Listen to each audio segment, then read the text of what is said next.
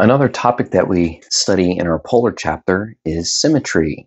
And you're going to find out that primarily this is a visual lesson where we're just going to see some symmetry and then learn how to state it correctly. Now, just like in a geometry class, of course, when we talk about symmetry, we can have line symmetry, which would be like a reflection over a horizontal, vertical, or diagonal line. I like to think of it as folding over a line, same idea as a reflection, or we can have point symmetry. Now, point symmetry ends up being a reflection over a point, but it's more thought of as, at least it has to be thought of, as being symmetrical over two lines. That is a horizontal line and a vertical line.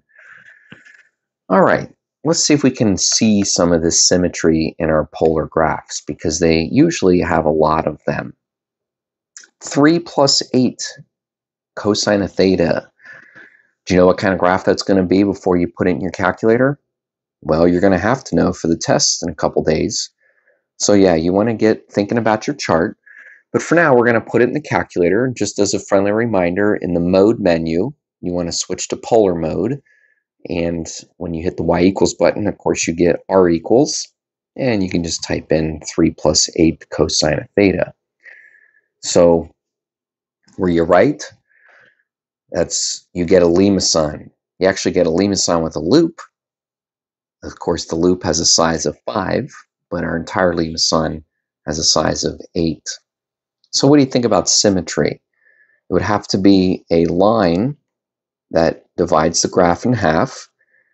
In this case, the line known as theta equals 0 would perfectly cut this graph in half. It would be symmetrical on both sides. Notice that we give the answer as an angle, as a line represented by an angle, or we could give the answer as the polar axis, because that's, of course, the same thing as theta equals 0 degrees. Do you see any other lines of symmetry? I don't believe that there are, and I don't see any points of symmetry. So we're done with our Lima sign. 6 cosine of 3 theta. Same thing. Do you know what graph that's going to be? Well, that's right. It's going to be a rose. Remember, the rose always has that n theta. How many petals is this rose going to have? Let's check it out on the calculator. 6 cosine of 3 theta. And our prediction is correct. We end up with too many parentheses, and we end up with a 3-petaled rose. Now, roses are interesting because when you start thinking about lines of symmetry, you realize that if you draw a line right through the middle of the petal, that the graph would be able to fold nicely over that line. And of course, it would fold right on top of itself. But why can't I draw a line through the middle of this petal? Well, I can. If I can draw it straight, you can see that the rose would certainly be able to fold over that line. And even this line that once again goes through the middle of the petal. So how big are these lines? What's the angle? If I get rid of some of the extra pieces here, it's a little more easy to see that I've actually divided up my 360 degrees. I've divided it up equally 3 times. And so we end up with numbers like 120 or 240 or 360. Now, that's one way to get the angle. That is by just thinking about dividing up your circle. But, there's a way on your calculator to figure out the value at the tip of each of these petals. And it's by carefully using the trace button.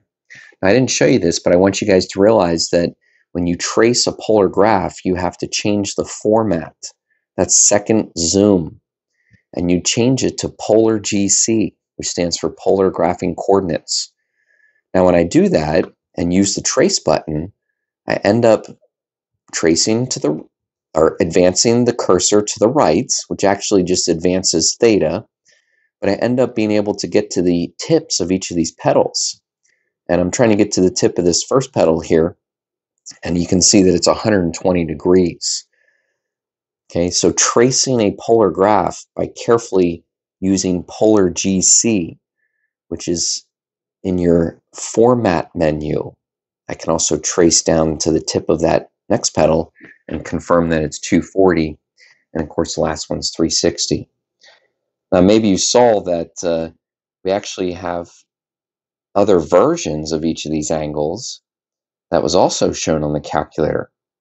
And when we extend the petal, or excuse me, when we extend the line of symmetry past the petal, we're able to also include these values.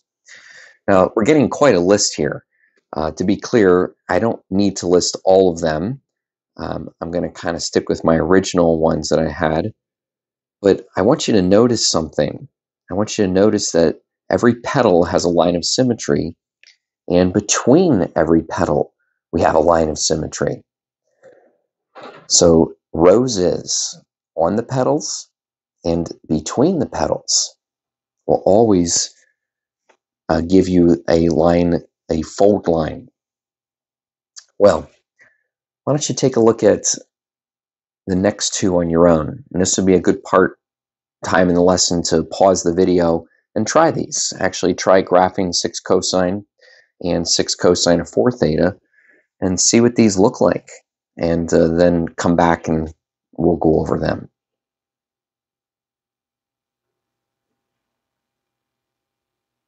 All right, so 6 cosine of theta. Did you make a prediction about what that would be? Do you know that that's going to end up being a circle? You're going to have to know that for the test. Looks like when you graph it on your calculator, you do get a perfect circle. Now, circles, of course, are very symmetrical. This one, once again, if we draw the line theta equals 0 right through the middle, looks like it balances that circle nicely. But circles, they're perfectly symmetrical through the point in the center. Now, that point in the center, that would be the point 3 radii, 0 degrees. And the reason that that's a point of symmetry is because I can fold my graph through a horizontal and a vertical line. Of course, if I fold it through a horizontal line, it folds down. And then if I fold it through the vertical line, I'm going to fold it over, and that circle would be right on top of itself, which is another reason why we have point symmetry. And then 6 cosine of 4 theta. Did you predict what that would be? It's once again in the form of a rose. Now this rose has an even n value, so it's hopefully not a surprise that we end up with 8 petals. Now we learned that there's going to be a line of symmetry that goes through the center, that goes through the middle of these petals. But it's also true that there's going to, well, I should say we can find the value of those lines by tracing to the tip of these petals. Now, if we trace to the tip of these petals by advancing the cursor to the right, we shouldn't be too surprised that we're ending up with values that are in increments of 45. So I was at 45, now I'm at 90, you can see. If I keep advancing the cursor, looks like I'm going to be at 135. And so, yes, of course, each of these lines is 45 degrees from the previous. Now, those would just be the lines of symmetry that go through the petals. How about all the lines of symmetry that are between the petals? Okay, well, it gets to a point where maybe it's a little overwhelming, and we kind of say, how much of this do we need to show? Well, I want you to understand that I'm not going to make you list all of these, but it is true that they exist. And so if I ask you maybe to list 2 of them, would you be able to say 45? Would you be able to say 22 and a half? Of course, it's a line of symmetry, so we really should be saying theta equals. I missed one, didn't I? Yeah, there's a point symmetry here. This rose happens to be able to be folded vertically, or excuse me, folded over a horizontal line and over a vertical line. So yeah, I can say that the point 0 radius, 0 degrees, known as the pole, would also be a point symmetry for this graph. All right, so go ahead and look at the exercises at the bottom. See if you can identify any point or line symmetries.